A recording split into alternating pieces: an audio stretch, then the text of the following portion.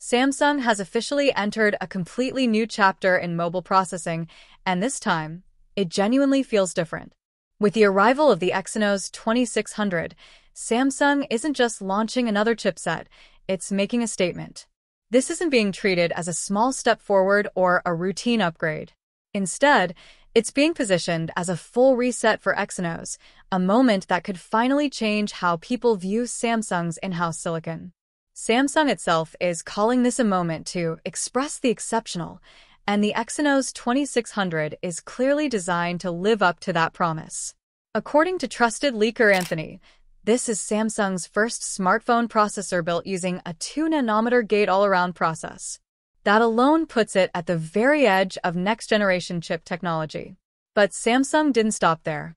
The Exynos 2600 introduces an entirely new CPU setup built around Cortex C1 cores, marking a major shift in how Samsung approaches performance and efficiency. On the graphics side, the chip is powered by the brand-new Eclipse 960 GPU, and expectations are high. This GPU is said to deliver a noticeable leap in gaming performance and visual quality compared to previous Exynos generations. And perhaps most importantly, Samsung appears to have directly tackled one of Exynos' biggest historical problems, heat. For the first time, Samsung is introducing a heat path block, a redesigned thermal system meant to control temperatures more effectively and reduce throttling under heavy load.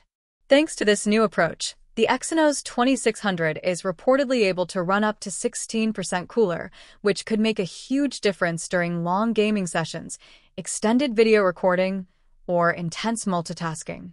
AI performance is another major focus this year. The chipset includes a powerful 32K Mac NPU, delivering up to 113% faster AI processing compared to the Exynos 2500. That boost directly impacts everything from photography and real-time translation to on-device AI features.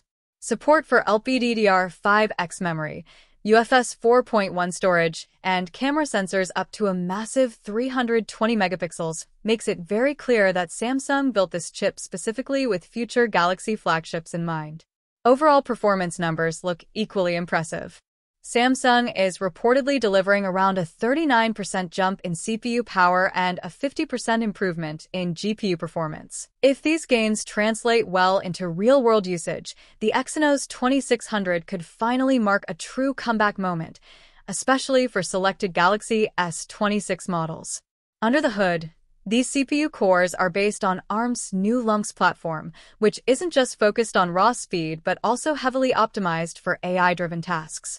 On the graphics side, Samsung seems to be going all in. The Exynos 2600 is said to feature an AMD-powered Eclipse 960 GPU, codenamed Juno, built on RDNA architecture and clocked at 985 MHz. It supports modern graphics standards including OpenGLES 3.2, OpenCL 3.0, and Vulkan 1.3, making it fully prepared for next-gen mobile gaming and demanding GPU workloads.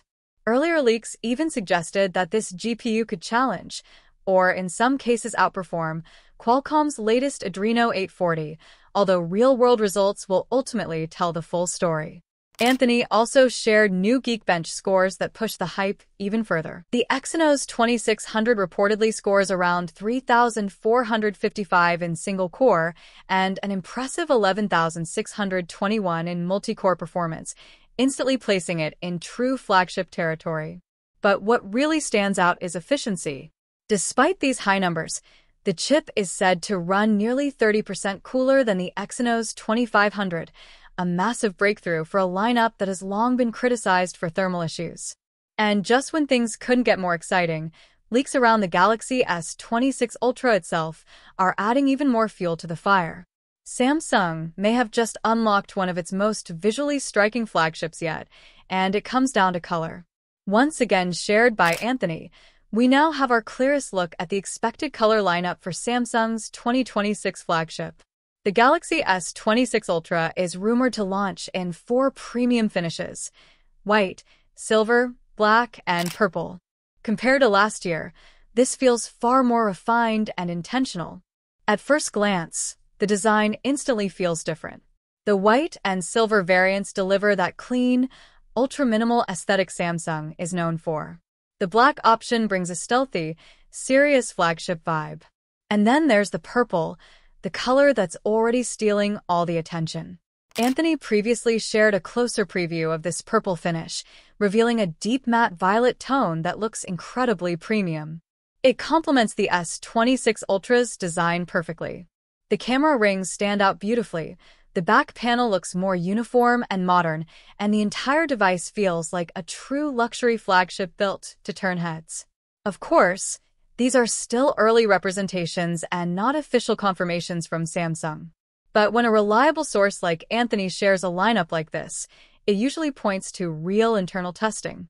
Samsung appears to be aiming for a more curated and iconic color strategy for 2026, fewer options, but a much stronger visual identity.